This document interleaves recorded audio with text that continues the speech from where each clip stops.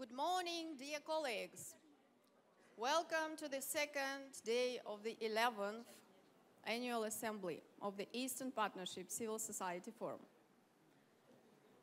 Allow me to open the high-level session of the second day.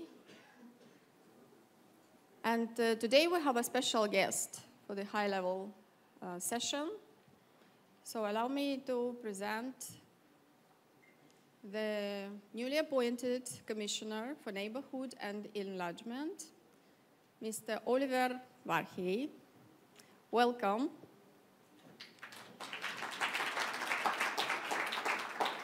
Take a seat. Okay, take a seat.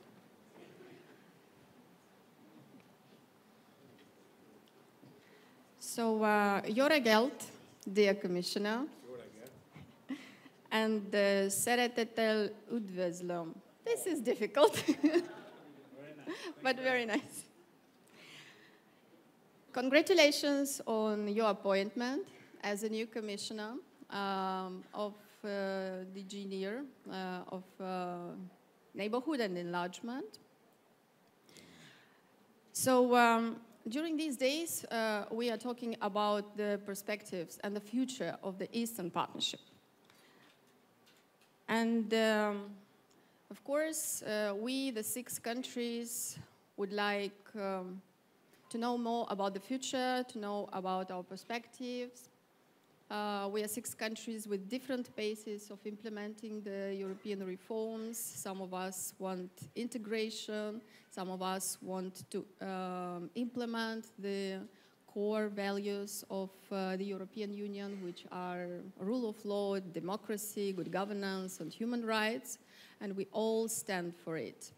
And we know that your experience is very valuable in this sense, because you were a part of the Hungarian team which made Hungary a member of the European Union, and you know all the instruments how to make this happening in the Western Balkans, especially for North Macedonia and Albania. So you know all the instruments, and we're sure that those instruments need to be applied in the Eastern Partnership countries as well.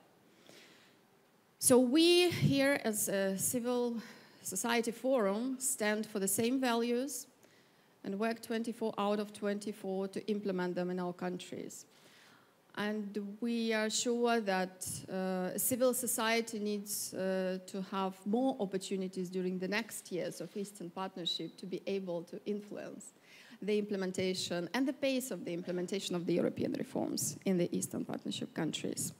And thank you very much for starting your mandate with the speech at the 11th Annual Assembly of the Eastern Partnership Civil Society Forum. So we would like to hear your speech, which will be followed by a short Q&A session. Thank you. Thank you. Good morning, and thank you very much for the very kind Hungarian words.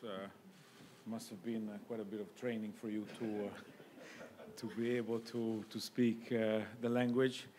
I'm truly honored to open the 11th Assembly of the Eastern Partnership Civil Society Forum very shortly after my appointment as Commissioner for Neighborhood and Enlargement. Let me start by reassuring you on the importance I attach to civil society engagement and the rule of law. I firmly believe that an empowered civil society is key for strengthening democracy, public accountability, the advancement of human rights, and resilience. Working with the Eastern Partnership Civil Society Forum and the organizations you represent will be a key priority during my 5-year mandate. Civic engagement is crucial in this respect, and it will continue to be reflected in the EU's political and financial commitments. Bilateral and multilateral arrangements and reflecting the Union's interests and values, as well as the partners' policy choices. Let me stress that the EU is committed to supporting all 6 partner countries' reforms and their sovereign policy choices. Civil society has an important role to play in this process, now and also in the future. The current multi-annual financial framework has foreseen 300 million euros for civil society support, which has provided capacity building to over 1,000 organizations, including at local level and for local initiatives, strengthened involvement of the civil society at all stages of policy making. Ladies and gentlemen, I'm taking office as we conclude the structured consultation launched earlier this year to take stock of the achievements and challenges and identify the priorities for cooperation with the Eastern Partnership countries. This morning, I firstly would like to provide you with some of the main findings of the consultation. Second, and based on the consultation, I would like to shortly set out some first thoughts, ideas we look to build together the future of our Eastern Partnership policy framework. And thirdly, and most importantly in this forum, share our ideas on the crucial role of vibrant civil society in shaping and implementing the Eastern Partnership agenda. On the outcome of the structured consultation of the Eastern Partnership agenda, we have received over 200 contributions from a very broad cross-section of stakeholders from member states and partner countries, including various levels of governments, civil society, think tanks, private sector, as well as international actors. First of all, let me thank you in particular for the work done within the Civil Society Forum, including focus group discussions in each partner country and for the written contributions already received. Let me share three key outcomes with you. First is that we see a strong consensus that the current Eastern Partnership policy framework, the 20 deliverables for 2020, is a good basis on which to build and continue working. The partnership jointly owned and result-oriented reform agenda is widely appreciated by both member states and the Eastern Partnership countries and across the range of all the stakeholders. Second, there is a broad consensus that we are delivering on stronger economy, stronger connectivity, and stronger society. Thirdly, as regards stronger governments, many challenges still remain. In some countries, we see the space for civil society shrinking. A solid majority of stakeholders, including civil society, member states, and partner countries, explicitly mention the need to step up work on rule of law, the fight against corruption, and the role of independent media and civil society in order to achieve more and more lasting results. The goal to tackle these important outstanding challenges is a central point of my mission.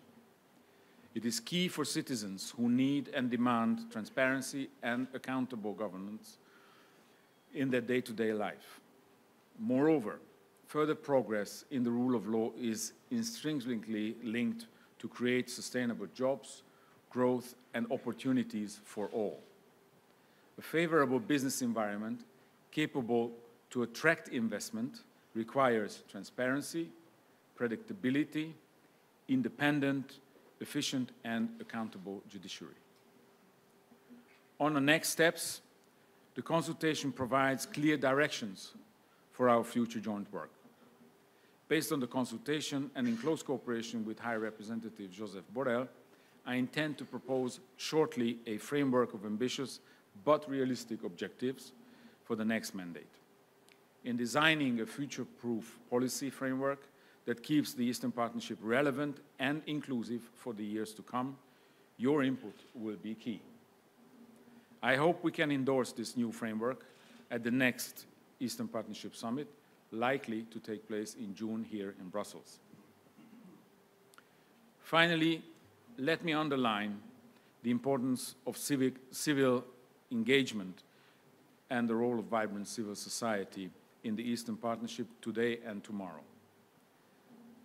They are key to monitor public actions and also to assist democratic and socio-economic reforms. Going forward, I would work to ensure we move from financing and supporting actively from financing to supporting to actively engaging with civil society. To that effect, the EU will sign framework partnership agreements with the key civil society organizations, which I trust will ensure an even closer and more fruitful cooperation, reaching a larger spectrum of actors and deliver better services to citizens. I would also like to engage more with the youth.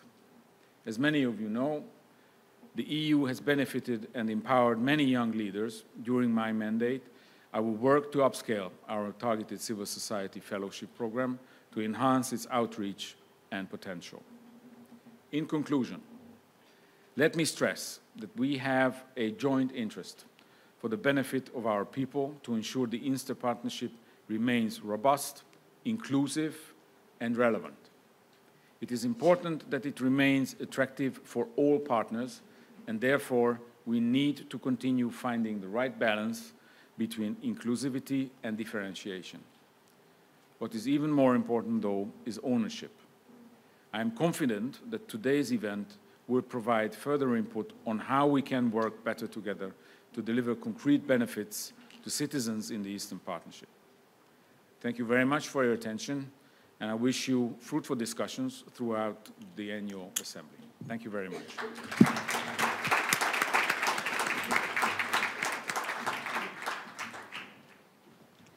Köszönöm szépen, dear Commissioner, for your honest speech and for the engagement in continuing the implementation of the reforms so much weighted by the citizens of the Eastern Partnership countries.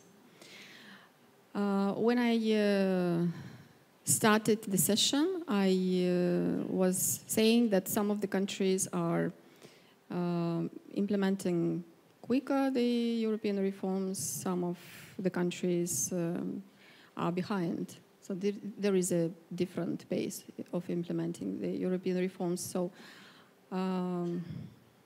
staying in this seat, I would like to reserve the possibility to ask you the first question of how it would be possible to, in the context of differentiation and inclusivity, to help the countries with quicker pace of implementing the European reforms to achieve even more instruments, because you know there is a discussion between the three countries of the Eastern Partnership which signed the association agreement, and the Ukraine is taking a lead in this process to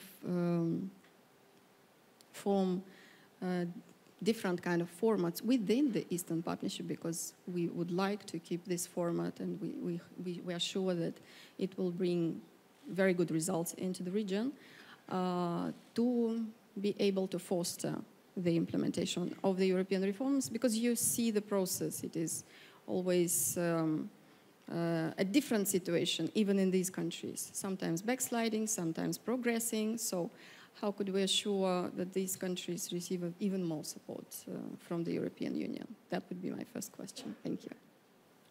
Thank you very much for the question. We have a very simple approach to this. Whoever wants to engage more with us, we are ready to engage more. Of course, in the Eastern Partnership countries, we have very different levels of cooperation, of existing cooperation. We have 3 Eastern Partnership countries who have signed a DCFTA with the European Union.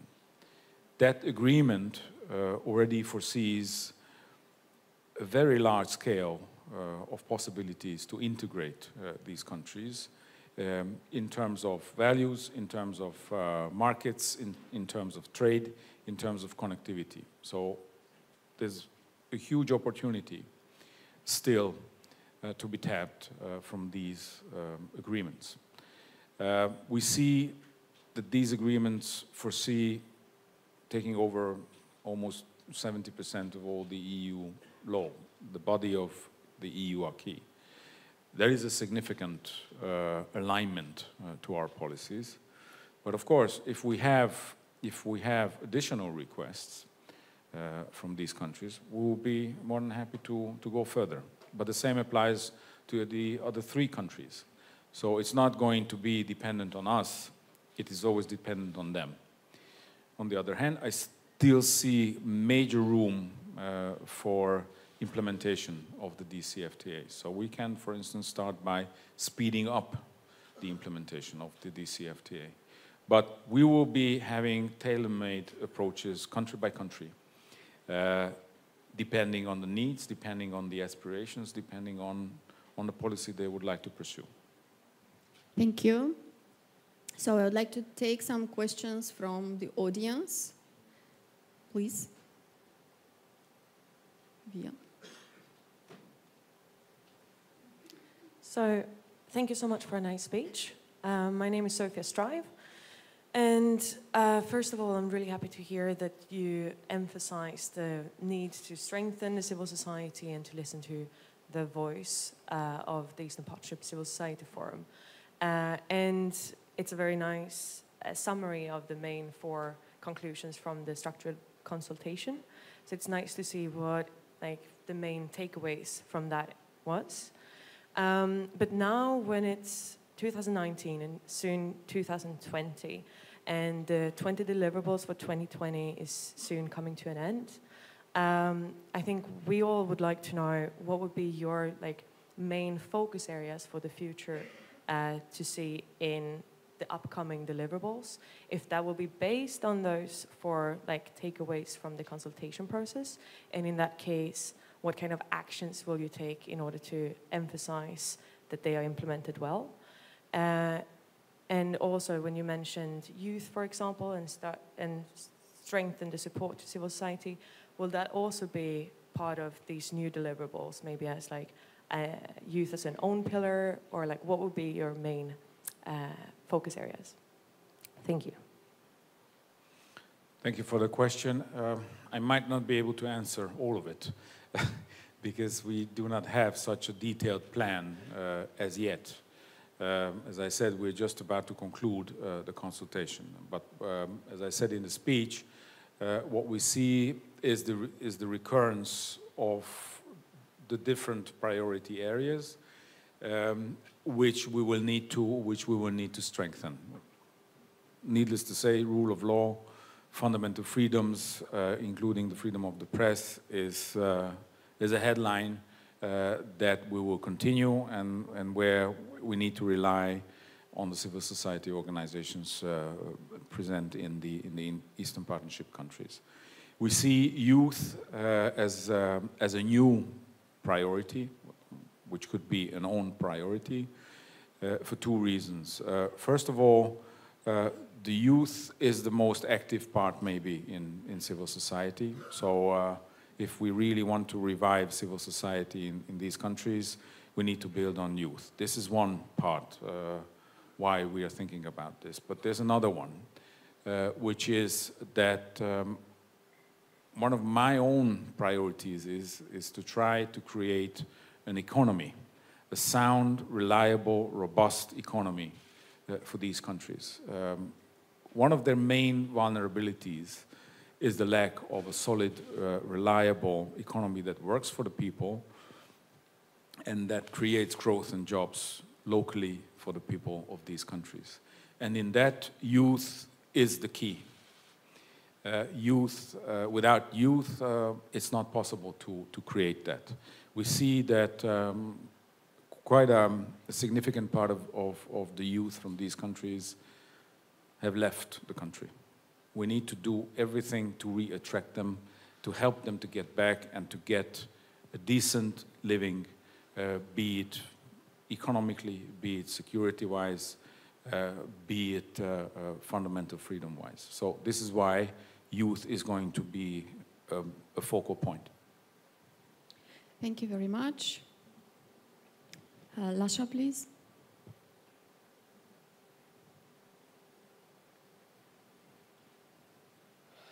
Hello, Mr. Commissioner. My name is Lasha Tolushi. I'm from Georgia. I'm sure you know that people of Georgia, Ukraine, and Moldova have European aspiration, membership aspiration. And for a long time, we are knocking on door to give us membership perspective.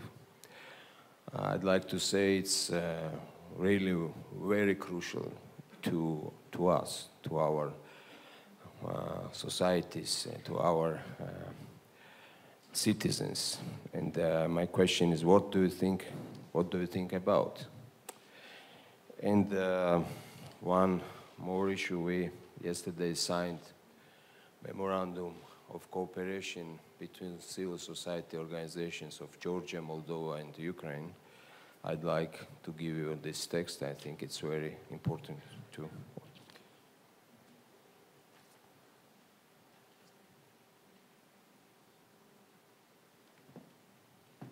Thank you very much.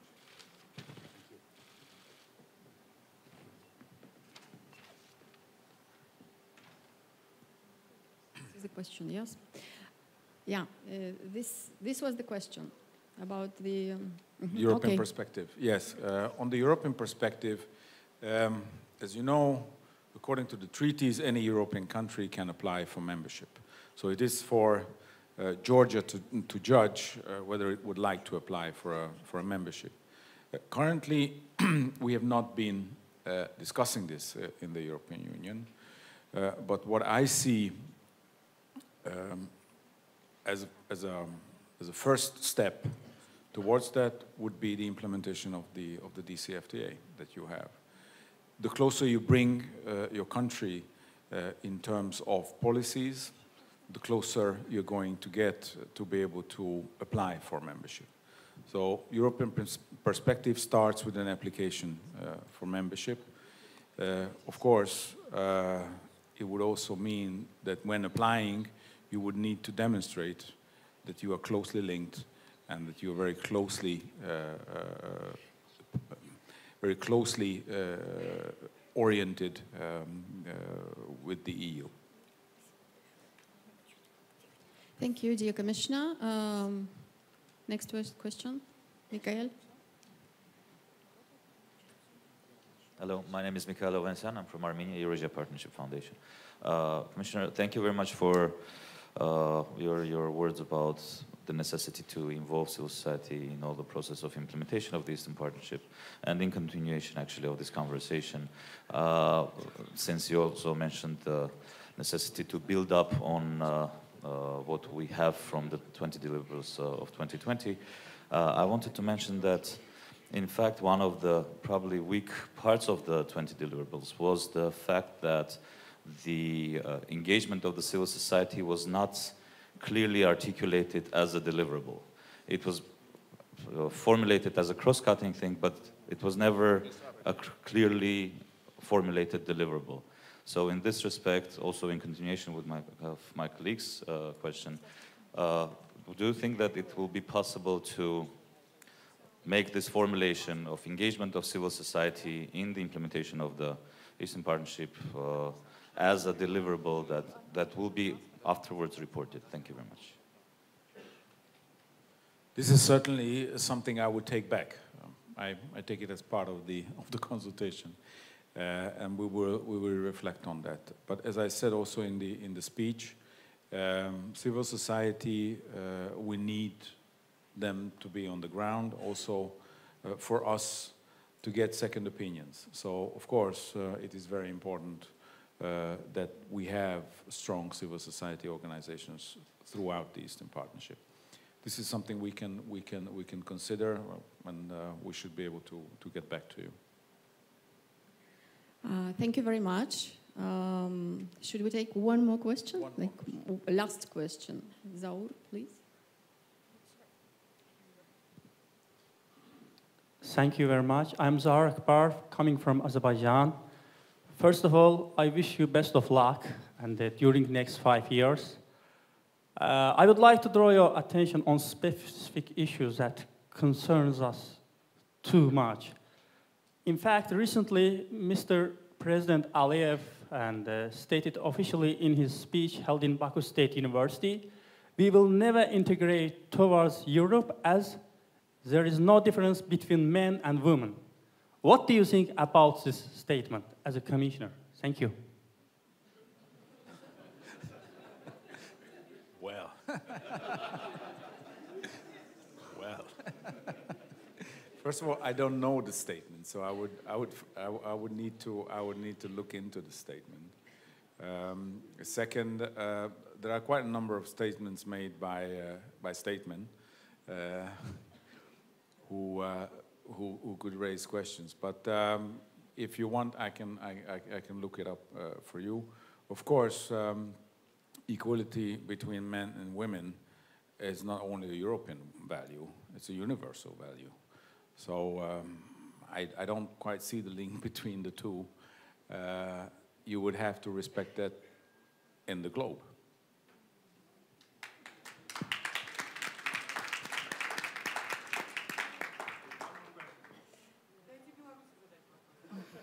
Belarus wants one more question, but we will have more opportunities because, as I said, that was the last question.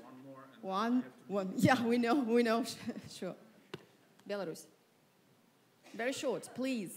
Very short, please. Dear Commissioner, thank you for your position. And you said that that it's important to have 6 countries on the board. And the Belarusian civil society, we a bit worrying about the processes was going towards these integration processes between Russia and Belarus that ongoing now. And the question to you, do you have a position regarding this initiative from Russia to integrate Belarus more deeper? Because it might enlarge their position to other Eastern Partnership countries. How you see, what should the EU do in this regard? Thank you. So far, the EU has no position on this. We need to look into how is it approached. If this is on the basis of a mutual agreement between 2 states, it is very difficult to question it from the EU. If this is done in a different way, in a not so peaceful way, let me put it this way, or force is used, not military force, but other force and influence is used, of course we need to look into it, and we will have an opinion on that. But first, I see many news and many news contradicting the other ones. First, I would like to see clearly what is really going on. As I said, if this is on the basis of a mutual agreement, it will be very difficult to argue the choice of third countries to create further integration or even joining one another. But as I said, we will be looking at this on the basis of very clear international law standards. Thank you. Thank you very much, dear Commissioner. Very difficult questions, and there are many more to be asked and answered. We hope for a very close cooperation. Believe me, we are your friends in the European agenda, which we want to be implemented in our countries, and we hope for a very, very strong cooperation in the next 4 years with you. So good luck on your job, and köszönöm szépen. Viszontlátásra.